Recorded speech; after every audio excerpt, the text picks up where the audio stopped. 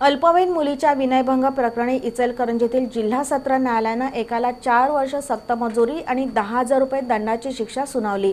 संदेश पेटकर असं त्या आरोपीचं नाव आहे। ही घटना मार्च 2015 मध्ये घडली होती। इचलकरंजी इथं 11 वर्षीय अल्पवयीन मुलीला घरात बोलावून तिचा विनयभंग केल्याची घटना 27 मार्च 2015 रोजी घडली होती। यावेळी पीडित मुलीनं प्रसंगावधान साधत स्वतःची सुटका करून घेतली होती। या प्रकरणी शिवाजीनगर पोलीस ठाण्यात संदेश पेटकर याच्या विरोधात विनयभंग आणि पोक्सो कायद्याअंतर्गत गुन्हा दाखल झाला होता। उपनिरीक्षक राधिका मुंडे यांनी तपास करून न्यायालयात दावा दाखल केला। वेळोवेळी सुनावणी होऊन 8 साक्षीदारांच्या साक्षी झाल्या।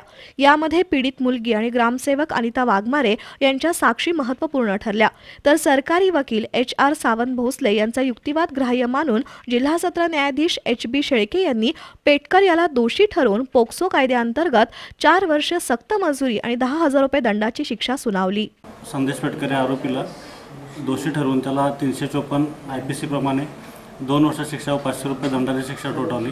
तसेच पोस्को अंतर्गत सेक्शन 8 प्रमाणे त्याला दोषी ठरवून 4 वर्ष शिक्षा व 10,000 रुपये दंडाची शिक्षा ठोठावली। या 10,000 पैकी 5,000 रुपये ह्या पीडित मुलगीला कॉम्पेन्सेशन म्हणून देण्याचे सुद्धा त्यांनी आदेश केलेले आहेत। यामध्ये या आरोपीनं ह्या पीडित मुलगी 11 वर्षाची असताना तिला जबरदस्तीनं तिच्यावर विनयभंगासारखा गंभीर गुन्हा केला होता। या केसमध्ये एकूण 8 साक्षीदार तपासण्यात आले।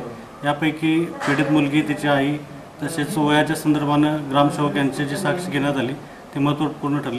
आरोपीला विनयभंग प्रकरणी 2 वर्ष सक्त मजुरी आणि 500 रुपये दंड आणि पीडित मुलीला 5,000 रुपये नुकसान भरपाई देण्याचा आदेशही न्यायालयानं दिल्याचं ॲडव्होकेट सावंत भोसले यांनी सांगितलं।